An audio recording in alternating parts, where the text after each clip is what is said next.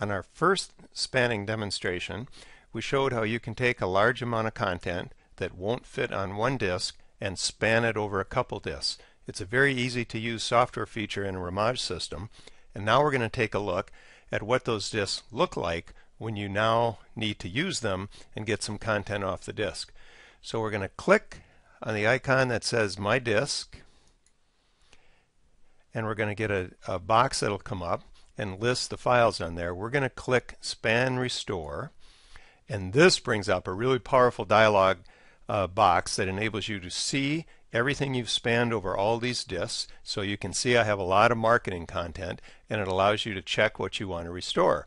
So you can select Restore, and then when you're done, you've got the content off your disk and back onto your desktop. So you don't have to worry about what disk the file is on that you need. The system will do that for you, and you don't have to have any special software to make this work.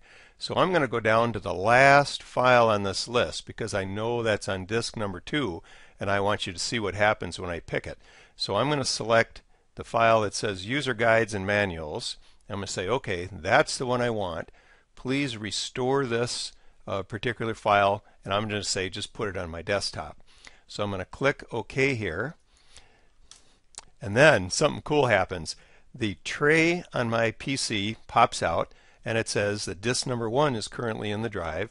Disk number 2 is needed to continue restoring the current file. Now all I have to do is put disk number 2 in, click OK, and that file will automatically get copied to my desktop.